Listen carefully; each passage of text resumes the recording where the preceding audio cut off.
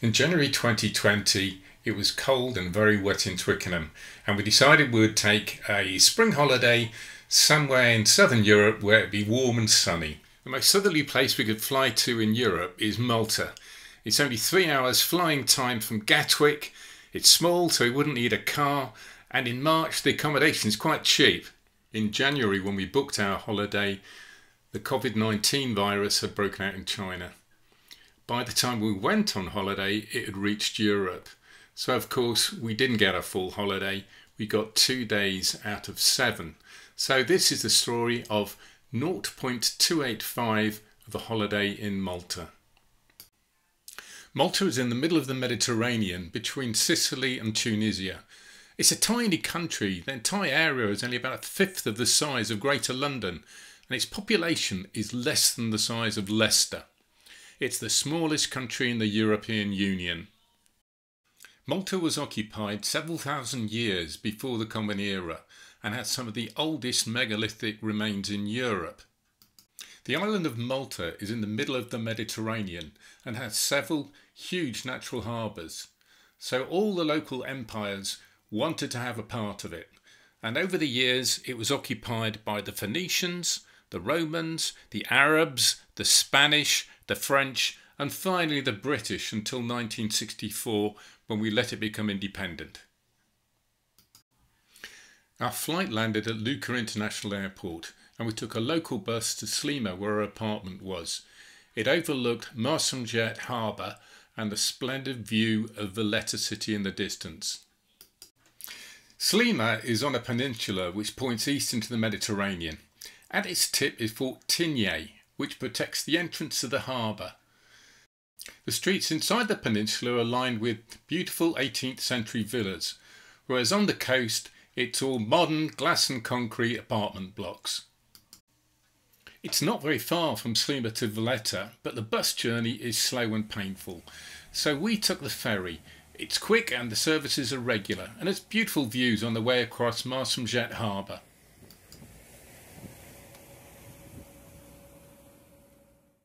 Close to where the ferry stops is the Fortification Interpretation Centre. Malta is fortified over the entire island. They've been building castles and walls and forts for the last 2,000 years or so, and there's hordes of them. If you like castles and stuff, this is the museum for you. I managed about 45 minutes. My wife and daughter managed something like 20 minutes before they scuttled off for a coffee. So now it's time to introduce the people who made the biggest impact on the history of Malta, the Knights Hospitaller.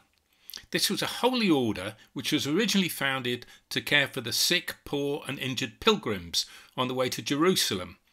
After the First Crusade in 1099, they became a military order, protecting pilgrims by force of arms. They became very powerful indeed. One of their forts was the mighty Crac de Chevalier in Syria. The Kingdom of Jerusalem fell to Islamic forces in 1291, and the Knights took Rhodes as their new stronghold. In Rhodes, the Knights became a strong naval force and a thorn in the side of the mighty Ottoman Empire under Suleiman the Magnificent. He sent a force of 100,000 men to besiege Rhodes, and after 6 months, the surviving Knights were allowed to withdraw to Sicily. In 1530, Pope Clement asked King Charles of Spain if the Knights could have Malta, and he let them have it in return for a Maltese falcon every year as rent.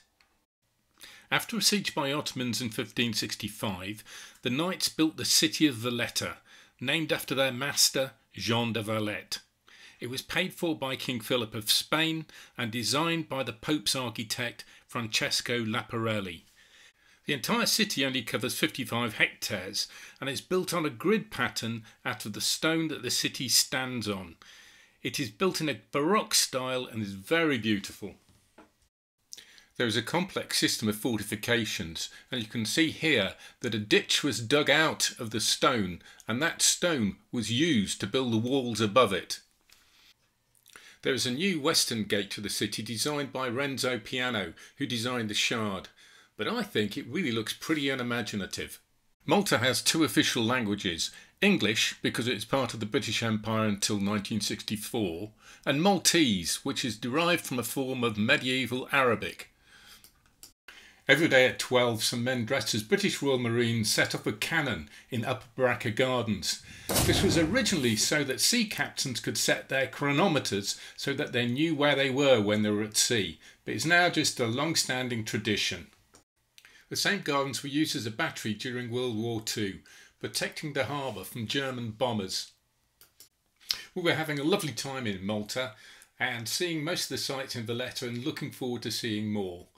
And then Josie got a WhatsApp from one of her friends in London saying that Malta had banned flights from some countries in Europe.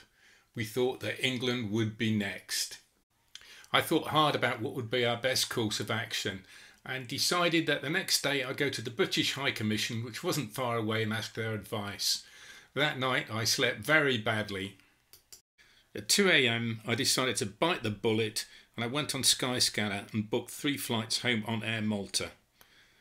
The flight was at 5 PM on Friday, so we had time for a last trip over to Valletta and had lunch in the square next to the cathedral. It was a lovely lunch, only spoiled by some knob-end busker trying to sing like James Blunt. He was terrible. Our 5 o'clock flight was delayed by an hour until 6, so that a hen party who had arrived from England the same day could fly straight back to London, the poor sods. It was cold and dark when we got back to Heathrow, and the COVID-19 pandemic felt very close and very real. When we arrived in Malta, there were only 5 people infected with the COVID-19 virus, but they were already scanning people with infrared cameras at the airport, so clearly they were very worried.